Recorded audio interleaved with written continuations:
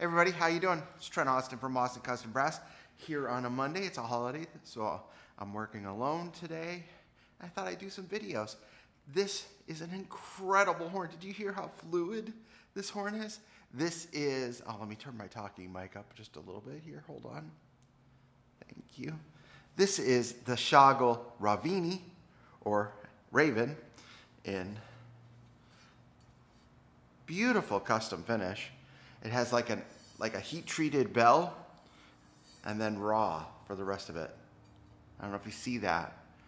This is such an incredible horn. This is like a top-action rotary horn, but the difference between this and the Ganch horn is very, very clear. This has a full-length B-flat pipe. Now, if you were doing the Ganch horn, it would have actually just this length going right into the valve block. So this was designed with Carl and James Morrison, a great, incredible, play every instrument, virtuoso. And he wanted a little bit freer blowing horn.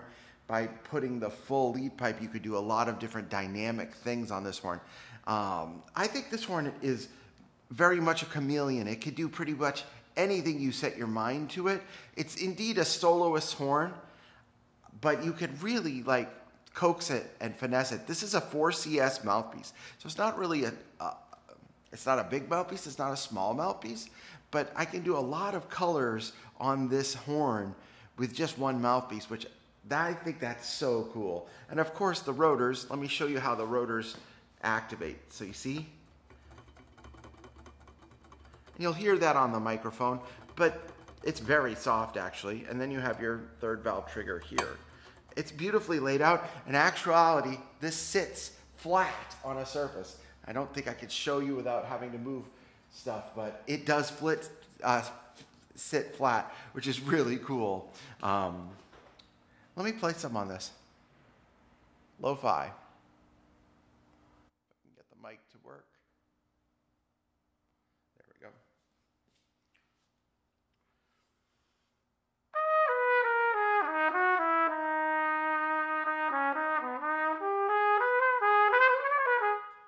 Valves aren't warmed up.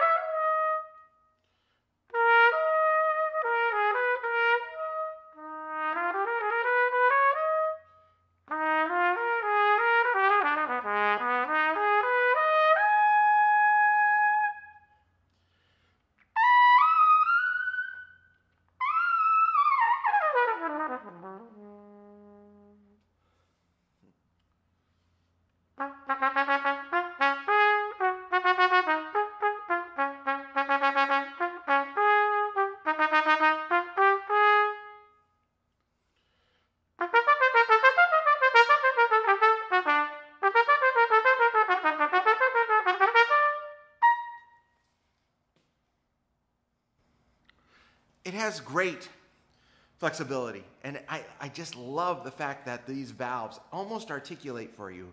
When you're doing chromatics, it almost sounds like they articulate. Check this out.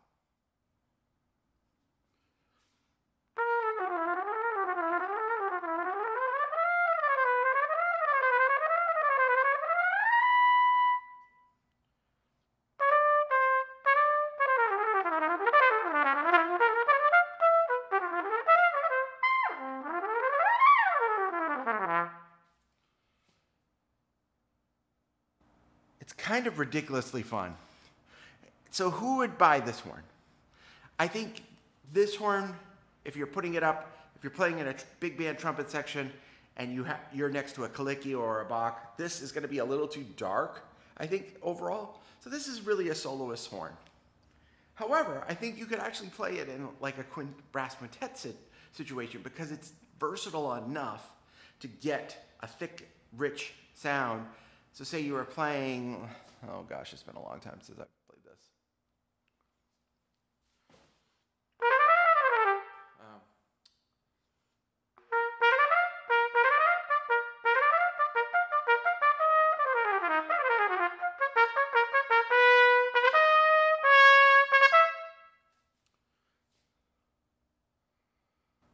It's been many a moon since I've tried to play the Arnold Brass Quintet, but it's one of those things that this horn has that versatility. It also has the versatility to be a cornet, or if you wanted to play something like, this is from, I think, the Hindemith Symphony. Hold on, let me check.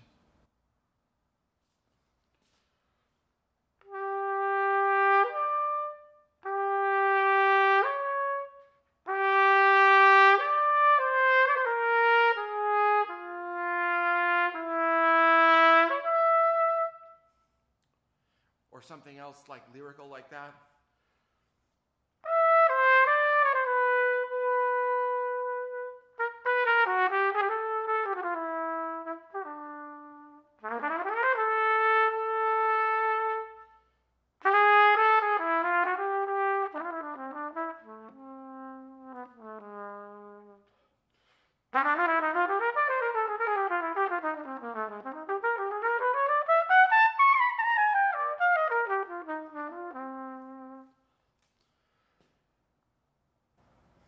I think that's really cool. It's almost cornetty, but not. It has that thickness, and especially in the way it just glides over the registers. And if you wanted to push it, it could push. It's just never going to give you like that crisp lead trumpet sound, I don't think. Although, of course, when you hear James play it, he can do it. And I think it has the ability to punch, but just not maybe soar over an entire big band in the back row.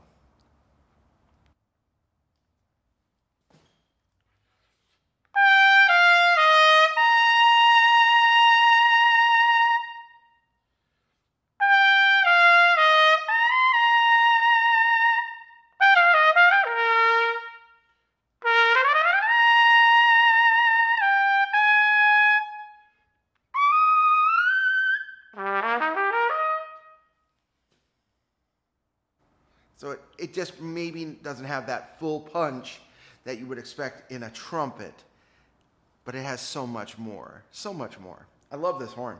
We actually have two of these in stock. I think we have a silver-plated one as well, but this one just, it strikes me as being so unique and cool. So there'll be a link in the description. You can check it out today. Check out those buttons. Speaking of checking out, thanks for watching this video. Hit that subscribe button. Stay up to date with us. We have so many more videos coming. Thanks so much, and keep on keeping on. Cheers.